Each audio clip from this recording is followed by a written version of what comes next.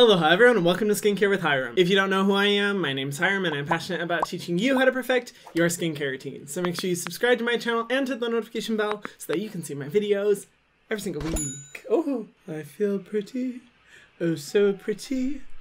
I feel pretty and witty and gay. Alright, ladies and gentlemen, let's talk about skincare. Bet you didn't expect that coming to my channel. Let's just get into the video. In today's video, I want to talk about two terms that are commonly used in the skincare community but are not the same: hydration and moisture. And if you're watching thinking, what? They're different? Yeah, bitch, I was shook when I figured it out too. And I'll be honest, in the past I have been guilty of kind of using the terms interchangeably, but hydration versus moisture are actually two pretty distinct terms that refer to different processes and ways of taking care of the skin. And I actually want to thank Susan Yara for inspiring me to make this video, because I remember a while ago she came up with a video talking about the difference between the two. While I knew the functionality of both, it helped kind of remind me to make sure I'm very distinct about when I use both terms and not using them interchangeably. But I know you're probably sitting there thinking, another complicated thing in skincare? Yeah, bitch, it never stops. The skincare education grind never stops, bro.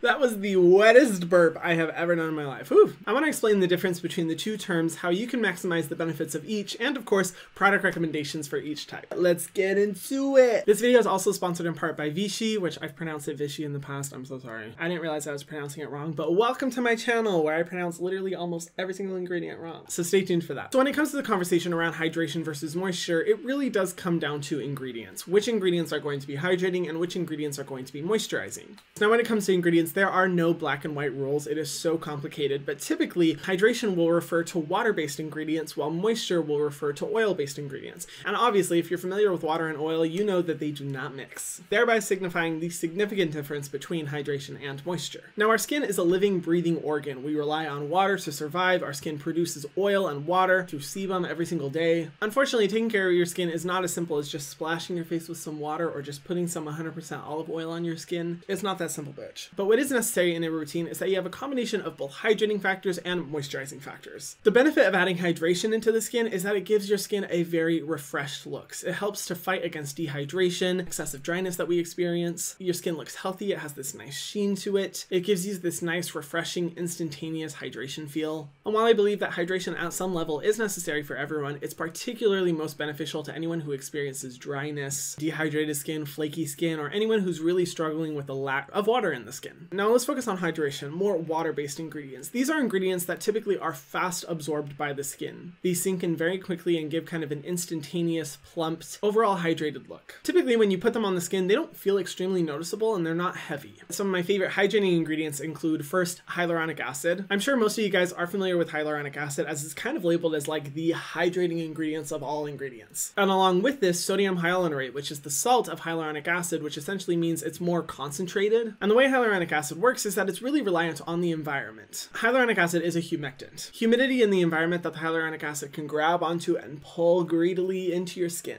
Hyaluronic acid is a great ingredient for anyone who lives in a non-dry climate, because any humidity that's in the air, that hyaluronic acid is going to grab onto it. Another hydrating ingredient I love is glycerin, which is kind of like the less popular but just as good ingredient as hyaluronic acid. Glycerin, similar to hyaluronic acid, is a humectant as well, but it's not as greedy as hyaluronic acid and tends to work for the majority of skin types. So if you have really dry skin or you live in a dry climate, glycerin is definitely a great ingredient for you to look for. Other hydrating ingredients I love, for example, include like algae, which can be great for plumping the skin, and a lot of plant extracts out there. It really depends, but like aloe vera, for example, is a great example when in liquid form of a hydrating ingredient. Typically, hydrating products are your serums, your essences, your toners, your waters, even your masks, and they're often intentionally made to feel like nothing on the skin. And here are some hydrating products I love. The first one being today's video sponsor. Thank you so much, Vichy. Vichy. Oh, I'm still getting used to that pronunciation. If you guys have noticed, like for a good month, I had this one right here on my shelf. It is their Mineral 89 Serum. Skin Fortifying Daily Booster. First of all, love the packaging, super beautiful. But besides that, this is, I think, a perfect example and like the epitome of a good hydrating product. I first discovered this product a long time ago via James Welsh. It was actually per recommendation of him. I got it at the drugstore. One of the benefits of this product, you can find it at the drugstore. And initially, I really wasn't sure how I was going to feel about it because I am someone who has combination to oily skin. And typically, I don't feel feel that hydrating products are necessary to my skin. But this product taught me that that is definitely not the case, that everyone should be focused on hydration. And this was the first hydrating serum that really made me go, wow, this is what a hydrating serum should be like. The reason why it has 89 on the bottle is because it's formulated with 89% of their volcanic mineral water. And this volcanic water is actually rich in 15 different types of minerals, all of which are great for getting water into the skin, for getting water into your pores, maintaining the health of the skin, soothing irritation and sensitivities, and so many more benefits. And they actually get this volcanic water from volcanoes in France. Did y'all know that there are volcanoes in France? I didn't. I want to go see them. But in addition, it only has 11 ingredients, and it's also formulated with sodium hyaluronate, the concentrated form of hyaluronic acid that I was just talking about. I like it because while really simplistic in nature, it's actually clinically proven to help strengthen and repair the skin's barrier, which I'm all about moisture barrier protection on my channel. That is one thing that's very important to me because I see so many of you guys who do have damaged, broken moisture barriers that need healing. It's fragrance and irritant free, but the main reason why I was so attracted to this product in the first place is that the first time I used it, my skin became so hydrated and just supple. And like I said, that's typically not something I'm really looking for because I'm usually a grease factory, but it sank into the skin, felt like nothing, something that's really important for the human environment that I live in. And it wasn't an overly strong humectant, but this one was a great bridge for helping to ensure that my skin is properly hydrated while getting those skin barrier benefits. Overall, I feel like it's a really well balanced and good product. And Vichy is also offering you guys a discount code. So if you use code Hyram, just Hyram, check out at Vichy.com, you'll get 15% off and free shipping through the end of December. Thank you, Vichy, for sponsoring this video. And thank you guys as always for being cool about my sponsorships so that I can take deals from the very, very, very few brands that happen to fit in line with my very picky philosophy. Back on the shelf. Another hydrating product I love in a different format is the Peter Thomas Roth Cucumber Gel Mask. I love this one for its ability to reduce redness in the face, but it also has this really great ability to hydrate and plump the skin, along with great ingredients in an alternative form, a face mask. In an essence form, I love the Primera Miracle Seed Essence. This one is, here's the thing, when it comes to essences, I am very picky, very, very picky, but this is a great example of using a natural extract for its hydrating abilities. I wish there were more words for hydrates. I keep saying this product like hydrates your skin, but I'm like, obviously you guys are learning what hydration is, so how do I even explain it? It's so hard to explain unless you've actually experienced it. Another one is the Paula's Choice Triple Algae Pollution Shield. This one is a great blend of antioxidants, but has hydrating ingredients that work well to quickly absorb by the skin, but also have antioxidant protection benefits. Now let's talk about moisturizing ingredients. Like I said before, moisturizing ingredients tend to have the reputation of being oil-based, but I will say I don't believe all moisturizing ingredients have to be oil-based in the way that we typically think about oil. The function of moisturizing ingredients is to create essentially a layer on the surface of your skin to prevent water from escaping your skin. Remember how I said how water and oil don't mix before? As we all know, we had the science class where we put the oil in the water. We remember this. Having an oil-based layer on the surface of your skin helps to make sure that you're not losing any water through your skin. And we actually lose water through our skin through a process called transepidermal water loss, or TOOL. I talk about it all the time on my channel because it's one of the most important concepts that we need to learn about skincare. When our skin loses water, it becomes dehydrated, it becomes dry, we experience breakouts, we get rapid aging, and it overall just affects the health of our skin. And if our skin isn't at its top health, we're gonna see a lot of other problems that aren't directly even related to water loss. And that's the benefit of using moisturizing ingredients and why I think everyone should use a moisturizer no matter what. Some of the best performing moisturizing ingredients in my opinion are, for example, silicones like dimethicone, which is personally one of my favorite types of silicones, as it really does a good job of putting a seal over the face without having any negative environmental impact.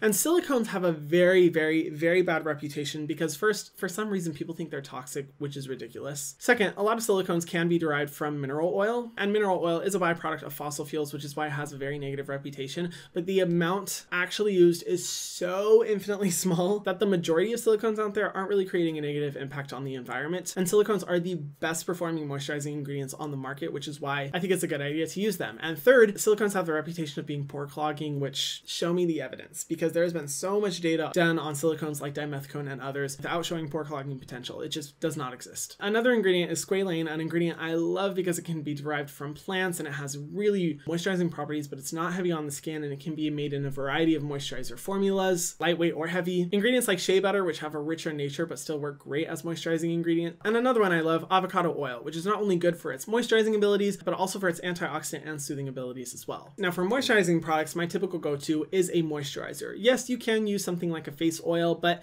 to be honest, moisturizers typically have a much better ability of creating that proper sealant on your face to make sure you're not losing water. Because seriously, water loss is such a big issue when taking care of your skin, and you want to make sure that you are not possibly missing that step. So it's always good to go in with a moisturizer. Some of my favorites include the Biossance moisturizers, whether it's their probiotic gel cream or their omega repair cream, because they offer good solutions for whether you have oily skin or dry skin. They include the ingredient squalane, squalane, one of my favorites, as well as ingredients like dimethicone and caprylic triglyceride, all of which serve to be a really good mixture of moisturizing ingredients, but in really pleasant, very nice textured experiences. I will be the one to say it, not all moisturizers are moisturizing. I have seen some moisturizers that claim to be free of silicones or oil-free, and when I actually look at the ingredient list, I'm like, there's nothing in here that would actually prevent transepidermal water loss. It's all just a blend of hydrating ingredients, but not moisturizing ingredients. This is not going to create a proper seal over top of your skin. And while maybe that's okay for someone with really, really oily skin, the majority of people really do need to use a moisturizer with proper moisturizing ingredients, which is why it's important you know what they are. I also love this one's on my shelf, the Kinship Super Mellow Hydrating Gel Cream. This one also features squalane. It packs a punch for hydration, but it's a very lightweight gel experience. This one includes ingredients like squalane, but also mango seed butter, cocoa butter, and sunflower seed oil, all of which are great moisturizing oils. But the nice thing is that while those ingredients have the reputation for being very heavy on the skin,